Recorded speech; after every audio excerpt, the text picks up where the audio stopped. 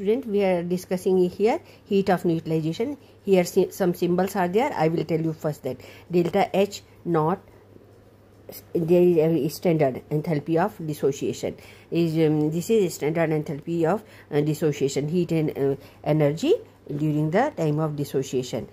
And delta H, heat energy absorbed during for dissociation, and delta H not neutralization, heat energy is released, so it will be always negative value. Delta H neutralization, it is written in short, and actually it is delta H naught. Here delta H new, two times I have written. One is actual, one is observed. So in case of actual, there will be, for a strong acid and a strong base, it is fixed value, that is minus 13.7 kilocalorie per equivalent. For a strong acid and a strong base, heat change, heat release is 13.7. Now, what does it mean? Means actual and observed values are different. So that is delta H observed should be equal to delta H not actual plus delta H dissociation.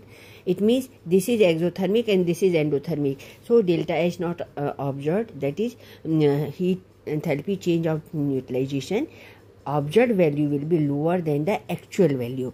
Okay, actual value I told you for a strong acid and a strong base. Here 13.7 multiplied by 2, so it should be 27.4, but it is given 25.4. Little amount of energy is used to dissociate this oxalic acid to H positive, twice of H positive plus C2O4 to negative.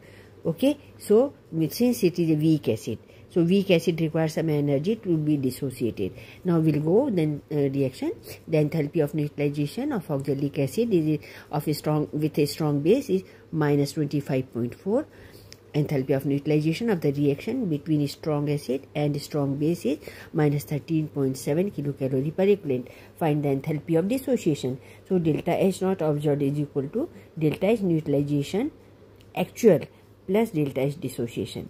Since the acid is diprotic, so we will multiply this actual value by 2. So it is minus 13.7 multiplied by 2 plus delta H dissociation. Now we have to calculate delta H dissociation. So delta H dissociation will be difference between delta H new observed minus delta H neutralization. Both of them are having negative value. Okay, so negative this minus negative this. So minus it will become plus. So it will be 2 kilocalorie per mole. Okay, so minus this will become positive.